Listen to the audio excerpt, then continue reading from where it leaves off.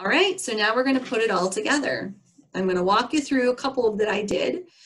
This is just an enamel pan, and the first thing I like to do once I have the container prepped and ready to go, I add the plant material. So here I've just added some sedum and a few Johnny jump ups. And then I chose to cover the soil next. I think that's one of the keys to creating a very complete looking fairy garden, is that you don't want to see any bare soil anywhere. So in this case, I chose to use the moss covered bark that I found in my woods to cover up most of the soil.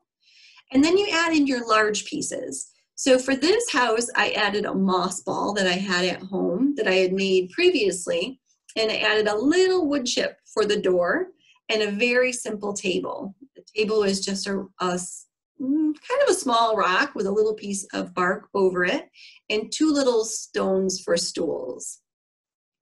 And then lastly, you would add in any of your finer details. So I added in some plumes of dried grass here at the back.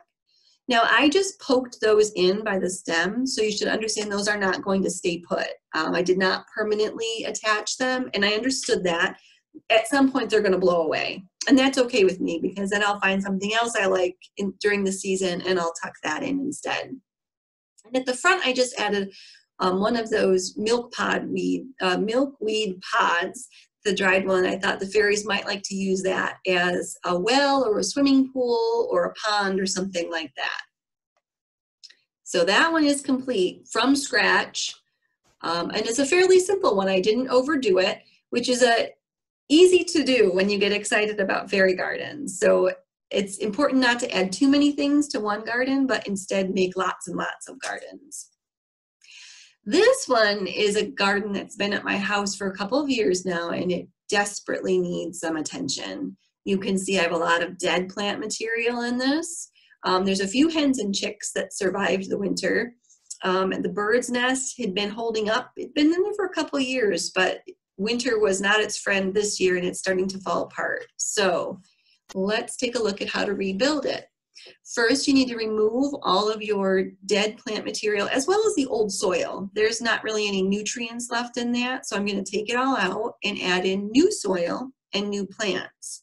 Some of these are transplants from other containers. Some were purchased, but they're all in the succulent family, so they all have similar needs.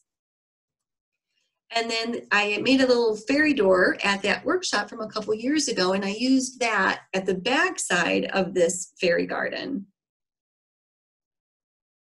And then finally, I added in all of the finer details. So you can see I've added in some rocks here. I love collecting rocks, so I put that little trio in there.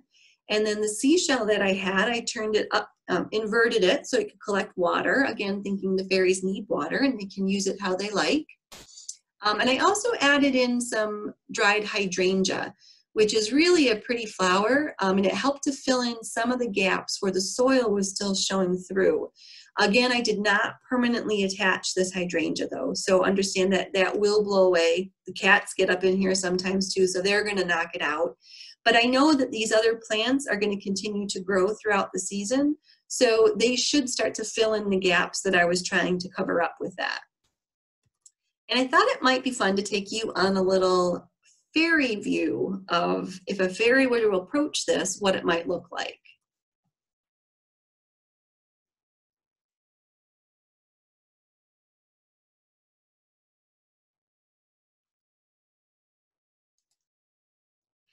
And as I promised earlier, fairies can be very practical. So this is an herb garden. It's a container. I mentioned that I grow herbs outside my kitchen door, and throughout the summer I'm going out to collect fresh herbs for whatever I'm cooking inside.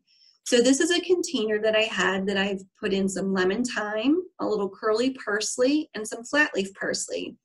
And there's nothing to say that this can't be a fairy garden too. So I used that bark that I showed you earlier. It already looked like it had a door in it that I really liked, and just propped that at the back of the container. I added some teasel in as a little detail there. And again, remember, it's really covering the soil up that's going to make this look very complete. So this one I used peach pits.